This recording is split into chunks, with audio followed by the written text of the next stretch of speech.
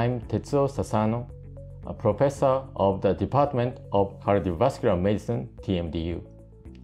Today, I'd like to introduce our trial to predict the arrhythmia named atrial fibrillation to reduce the risk of stroke. Stroke is suddenly happened and destroyed your healthy life.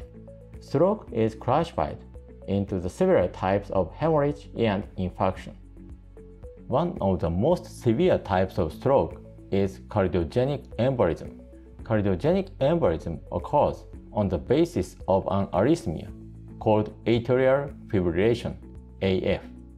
When the heart has AF, thrombus, a blood clot, is generated in the left atrium, and if the thrombus jumps into the blood flow, it may cause a huge cerebral infarction. It is cardiogenic embolism. So the question is, how many people suffer from AF? The estimated number of patients with AF is approximately 1 million in Japan. Furthermore, it is well known that the prevalence of AF increases in the elderly population, so the number of patients with AF will increase in the future. AF is diagnosed by electrocardiogram, ECG. However, AF occurs in a paroxysmal form, so even if patients have AF, we need to record the ECG during AF. It is sometimes difficult. If we record ECG in normal sinus rhythm, we cannot say anything, and it is impossible to diagnose AF. In that case, the patient sometimes has strokes before the diagnosis of AF. It is a very critical issue. We have been developing a prediction of AF with various modalities. The first is genetic information. Several studies, including our group, published the risk of SNPs, single nucleotide polymorphisms, in relation to AF. The genetic risk score derived from these SNPs can predict the risk of AF from the genetic aspect. The second is a biomarker. We reported that atrial myocytes release nucleotides like DNA and RNA into the extracellular space.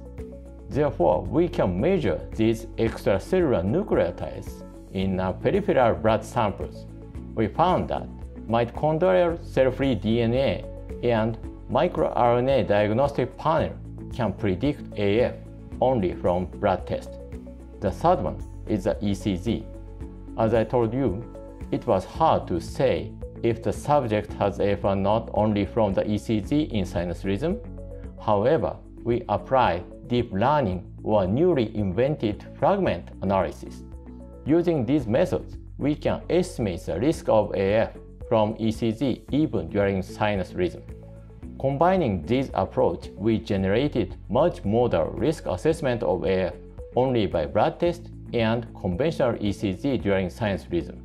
This application will be applicable to regular medical check. Based on these findings, we are now moving into the application of this AF prediction system in a large cohort. We perform a large-scale experiment in Shizuoka City, 200 kilometers away from our university.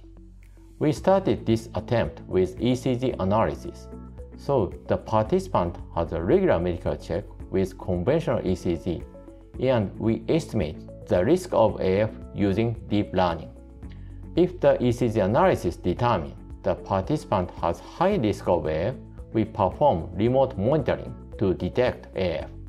We use two equipments, small telemetry ECG or pulse wave sensor as in smartwatch. The ECG or pulse wave data are transferred to the cloud server, and we performed AI-based automatic diagnosis. Using this prediction and detection system of AF, we try to reduce cardiogenic stroke.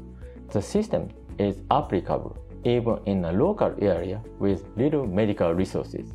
The participants have only to have regular medical checkup. Our goal is to contribute to the maintenance of healthy life in the whole country. Thank you for watching this video.